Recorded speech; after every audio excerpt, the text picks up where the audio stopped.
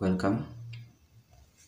Today we are on question number 13, and on question number 13 this is a question on angle properties of polygons. So the question reads, each interior angle of a regular polygon is 120 degrees larger than the exterior angle. How many sides has the polygon? So the solution to this, first of all, we need to identify that the sum of interior and exterior angles of a regular polygon should be 180 degrees. So first we can let an interior angle be x and exterior angle be y. So we are told each interior angle of a regular polygon is 120 larger than the exterior angle. So that means an interior angle is more than an exterior angle by 120 degrees.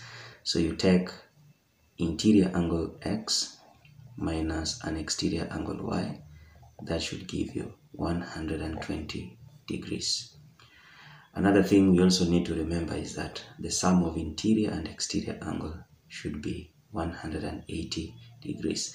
So if this is the first equation we get, the second equation will be the sum of the interior and exterior angles, that is x plus y, which should be 180 degrees. So that gives us the second equation.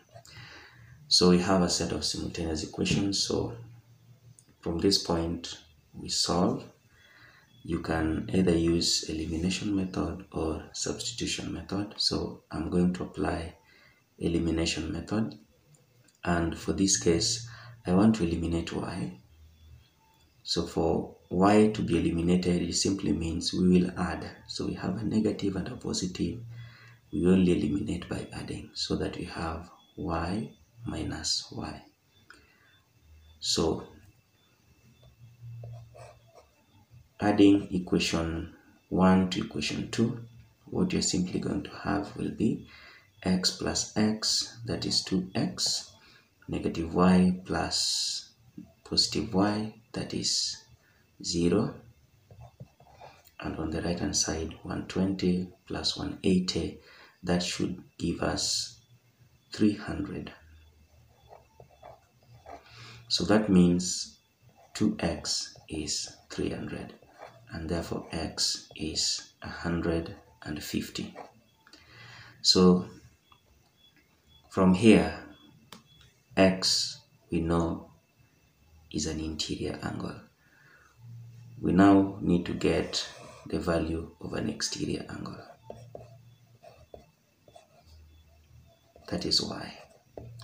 So we'll have y obtained as, so y obviously should be x minus 120, that is using the first equation, so that we have y is equal to 150 minus 120, and that is 30 degrees.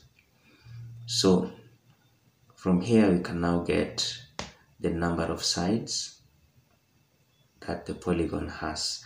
So the number of sides is usually given by simply having, so n represents the number of sides, so that will be 360 divided by the value of an exterior angle, of which in this case is y. So we are going to have 360 divided by 30, so that finally n becomes 12 sides.